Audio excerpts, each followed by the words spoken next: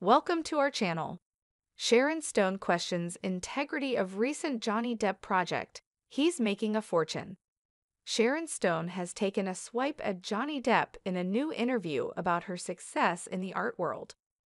The Hollywood star, whose credits include Basic Instinct and Casino, has turned her back on acting to pursue her painting skills, and she cast aspersions on an art collection created by Depp that fetched millions in 2022.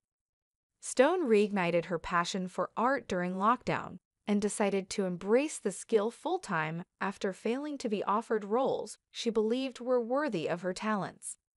She has now opened her own exhibition in Berlin, and another is due to open in San Francisco in April. However, while she acknowledged that her rapid success in the art could probably be attributed to her fame, the actor told The Guardian she has several obstacles as she isn't necessarily painting art that galleries want. Here, Stone hit out at Depp's lucrative art collection, stating, "Johnny Depp is printing pictures of people, putting some paint over it and signing it, and making a fortune." Stone was referring to Depp's Friends and Heroes, an art collection featuring 780 prints of famous faces, which he sold for an estimated $3.65 million. He followed this up with even more prints in 2023, which included the faces of famous figures such as Heath Ledger and Hunter S. Thompson. Also last year, Depp unveiled a self-portrait, which captures the emotional exhaustion he felt during a difficult period in his life. The actor donated $200 from every sale of the picture to Mental Health America.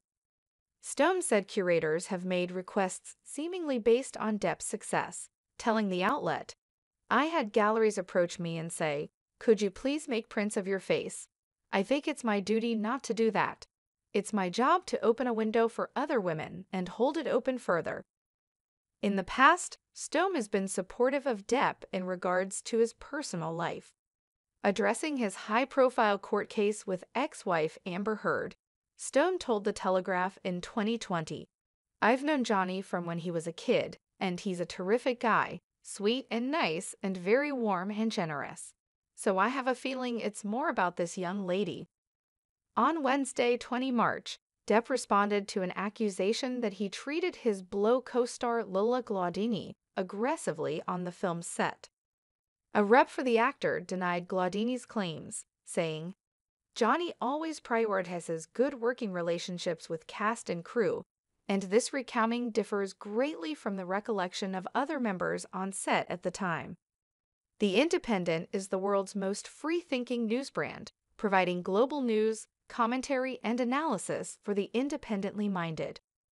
We have grown a huge global readership of independently minded individuals who value our trusted voice and commitment to positive change.